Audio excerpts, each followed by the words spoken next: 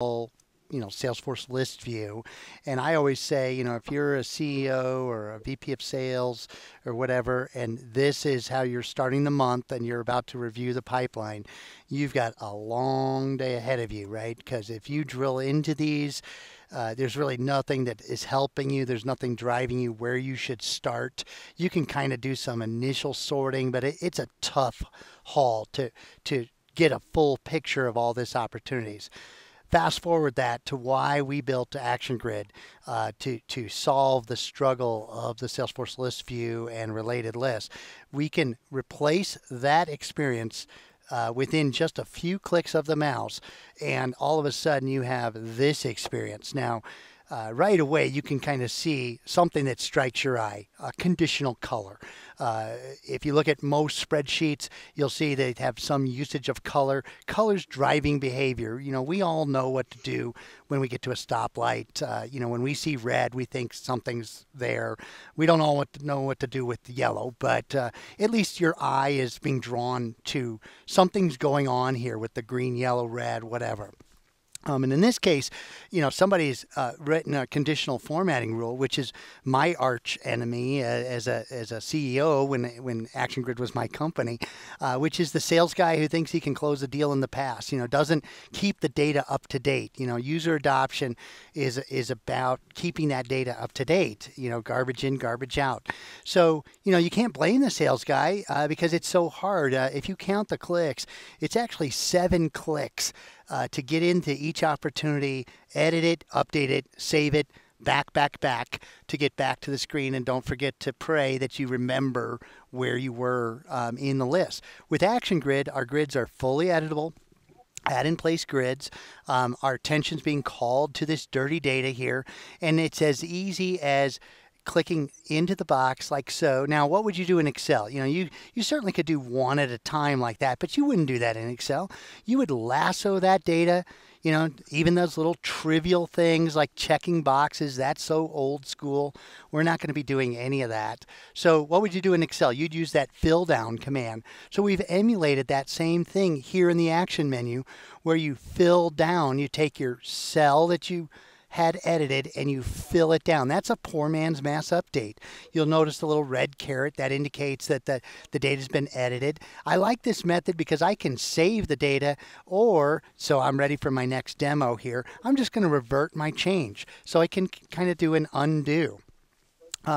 Now, the other thing for a busy sales manager is knowing where to work. And this applies to the sales rep as well. But where should I start my effort? Now, we've got this data sorted. Notice multi-column sorting.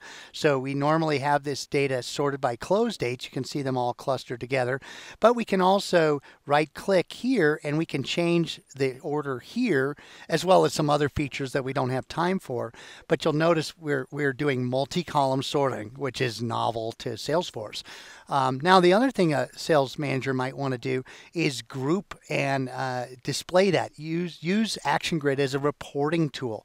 So I'm just going to grab this close date and I'm going to drag it right into this area that says drag a column header and drop it here.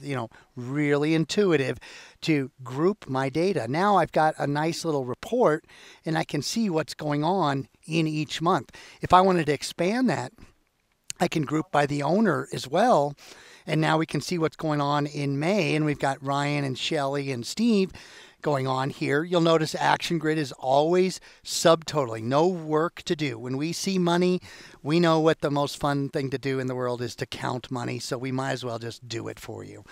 So no work to do that. If you change your mind and you want to change that grouping around, just slide that over and now focus on the rep. And you say, hey, Ryan, okay, I see what your pipeline is. So super easy to do that.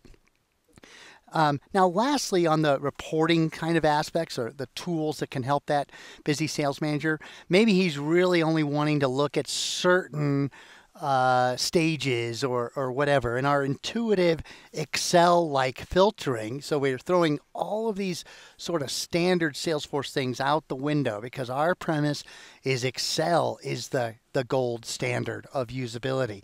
And so we've even implemented that kind of checkbox filtering, and I won't demo that. You can kind of see, you can just check the boxes, rerun your filter. So no extra screens, none of that kind of thing. We throw that all out the window.